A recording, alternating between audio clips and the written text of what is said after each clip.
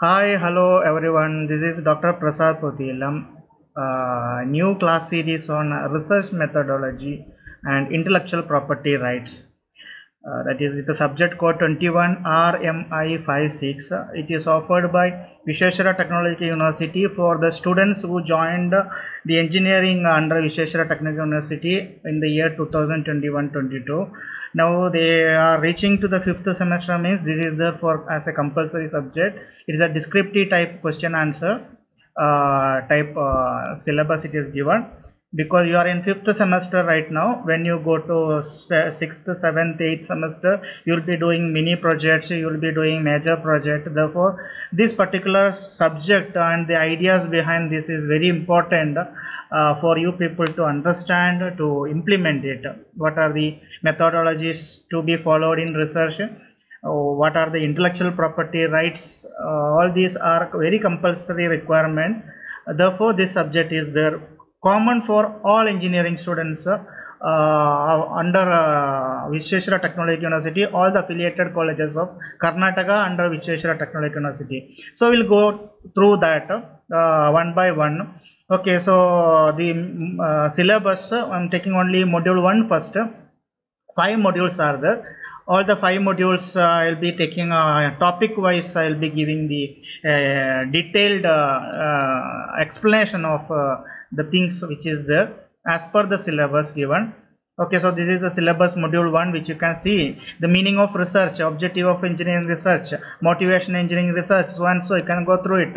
And the very important thing is the course outcome. Course outcomes are specified. 5 course outcomes are given. We know nowadays we have to think about learning with the given course outcome. We should learn the things with what is the outcome based. So it is outcome based education. Therefore all the 5 outcomes you should go through once. The outcome 1, to know the meaning of engineering research.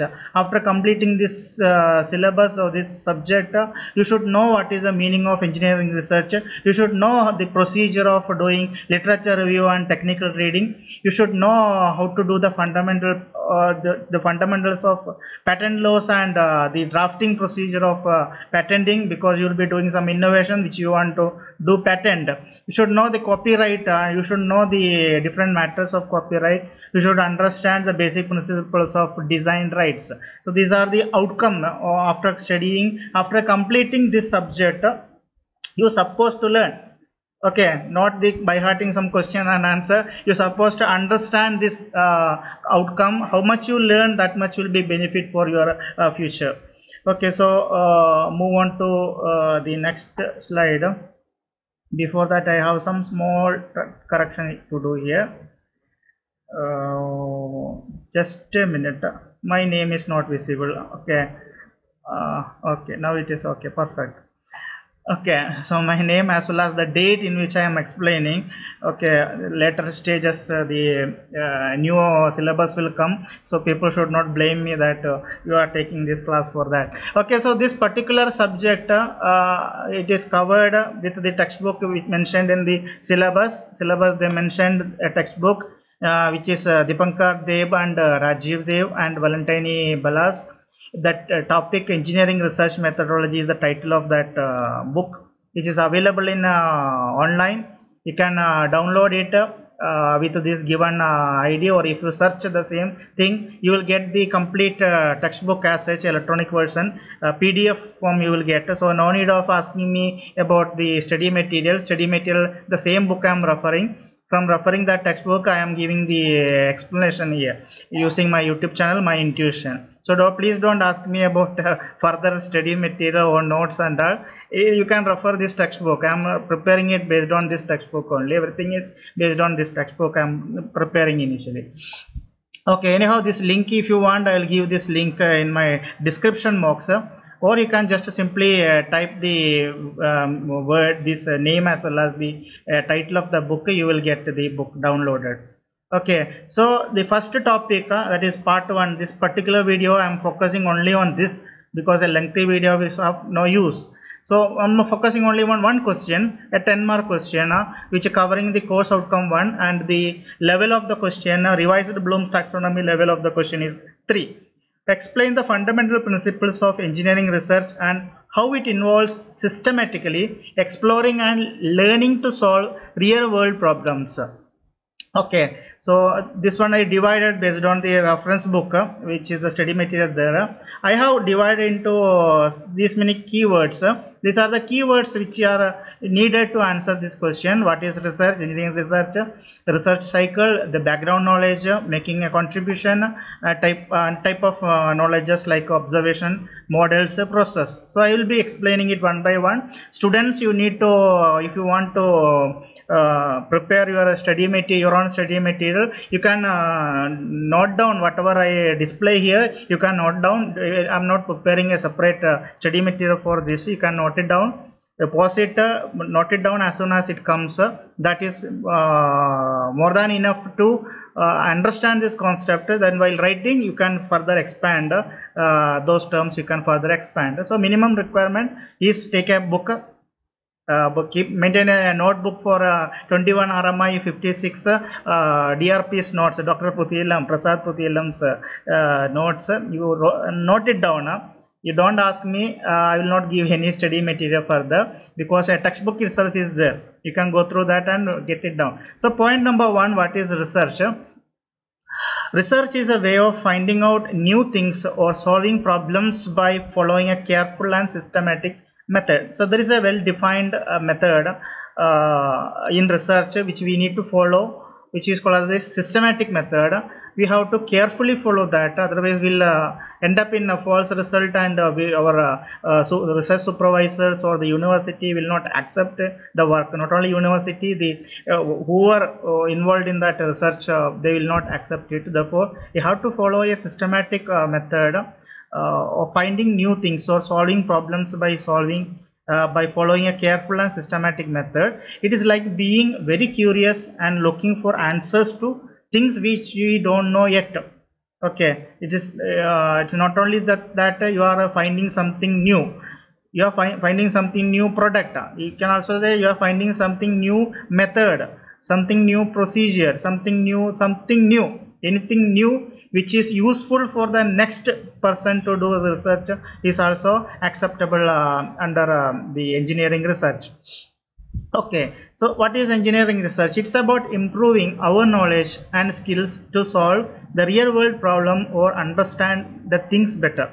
Okay, we are you are engineer, you are becoming engineer. Another 1 year you will be completing your course, and you will be given the award or degree as an engineer. Therefore your duty is to solve the real world problem. Being an engineer, you need to find what is the real world problem that you are facing, and whatever engineering concept you studied or learned, using that or using your friends who are in the who are also an engineer of different field, combine together and solving a real world problem, that is called as engineering research. And you will understand things better when you try to solve it. Okay, it begins with recognizing a problem or something we want to achieve but not done yet or can't yet, not yet reached. So such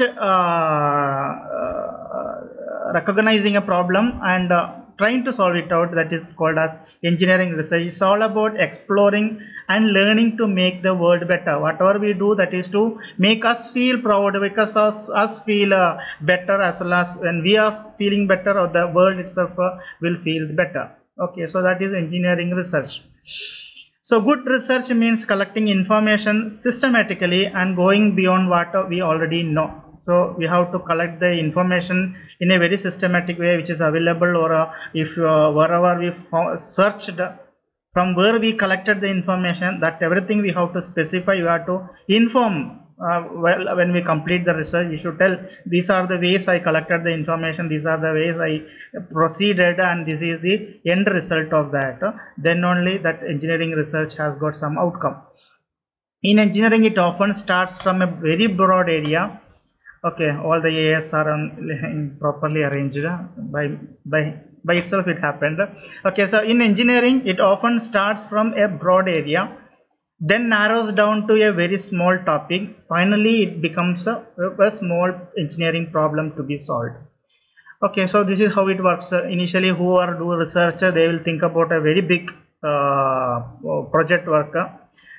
keep on searching things for that. They find that a particular topic is very much interesting or too much required, some knowledge required. Then from that finally they will end up in a very small problem, and that problem to solve it will take a minimum 2 to 3 years to complete that. That is actually a PhD work what I am telling. For you it may be a 1-year project. You start now only when you are in 5th semester about your 8th semester project. Minimum 1 year work it is required.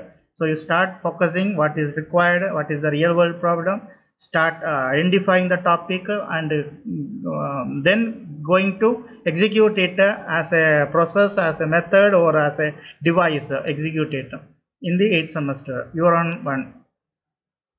Okay, finding a good problem to solve is a very big part of the research, that it takes time. Okay, if you have finding a real world problem as such, then further you have to identify what exact the problem in that. So finding that which is a good problem is a very big part of the research. Therefore initial that brainstorming, identifying, searching, these are all very much important. It takes too much time. Once we involved, it may trial and error, it may take little bit time, but once we set, immediately we'll get the results and we'll go ahead and we'll publish our work, or we patent our work. Therefore the initial stage is very important. The research, it can be treated as a cycle, research cycle. You just imagine that research is a cyclic process. Okay, so first there is a real problem that we want to solve, a starting point. Okay, it is a cyclic one. So first one, it is a real problem that we want to solve. Then the problem will leads to a question. Connection is the problem to a question. Then the question will find an answer for the solution. There is an answer, a solution answer to find a question, or find an answer or a solution for that question. This helps us to finally end up to solving the original problem. But when we solve the original problem, meantime we will find a new problem and a new question will arise. Then further we will continue the process. Okay, we'll keep on doing this process, finding new things and publishing it again. A new problem comes, repeating. So that cyclic process, either this way or this way. Okay, this way or this way, maybe it is a cyclic process. It's a cyclic process. It will continue. You keep on doing it until unless your research guide say that please stop, I have to take a new research scholar, your work is more than enough to get a degree, you can stop it. Or when we feel that we don't have enough income source to continue, or when we feel that okay, it's the time to give a break, then we'll continue. Anyhow, the one who is involved in a real research, one day or other day he will take it out again and he will continue the work. So it is a continuous work. Once you involved in that process, it is just like a habit. We become a habituated to that. We'll keep on doing that.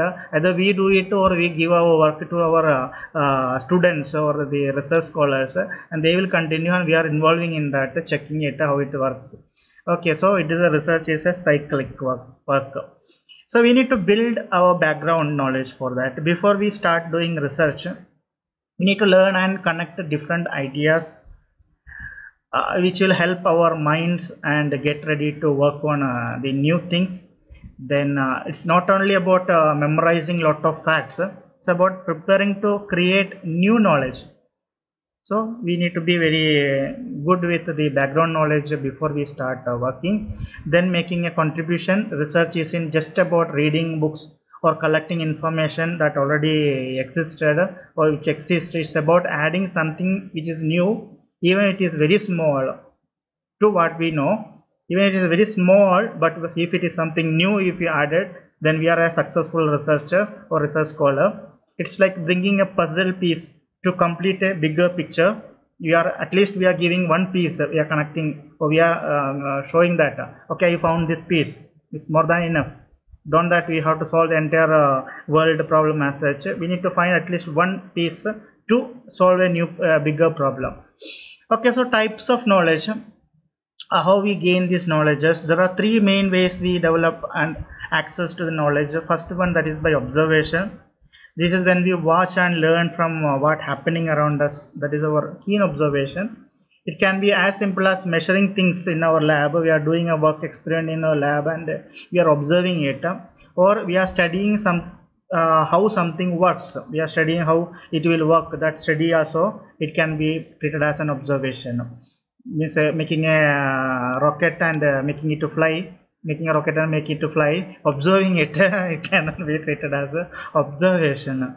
Okay, how it works, how the aerodynamics will work, what I mean, not making a paper and flying. The students usually they prepare a small paper rocket in class and they throw. Actually, they are not disturbing the class. He is observing how that paper is flying, what is that aerodynamics, what is the air friction, how it works, and he was actually studying. We have to feel like as a faculty when students do that. Students, you should also think in the same way. Okay, so second one, that is models.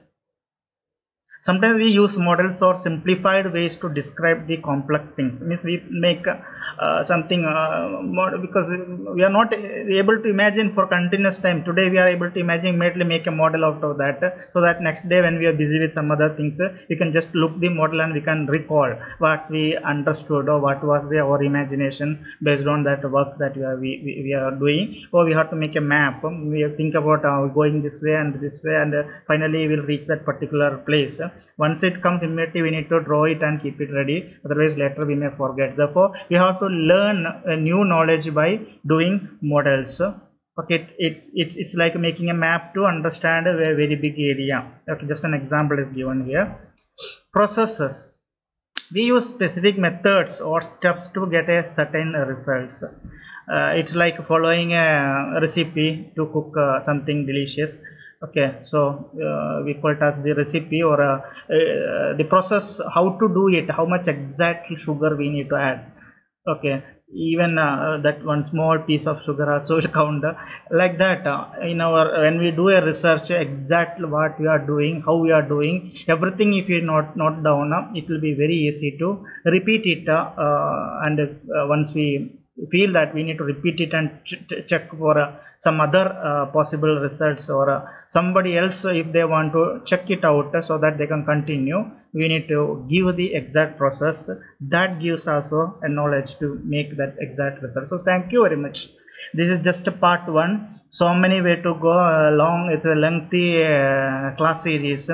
5 modules are there. Be with me from module 1 part 1 to module 5, the last part.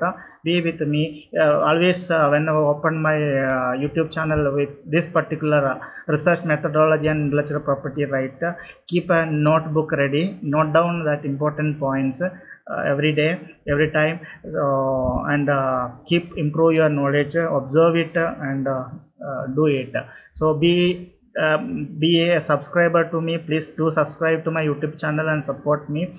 A lot of effort I am taking to bring this videos to you, and this is my YouTube channel, my Intuition 4865. So once again, thank you very much and have a nice day.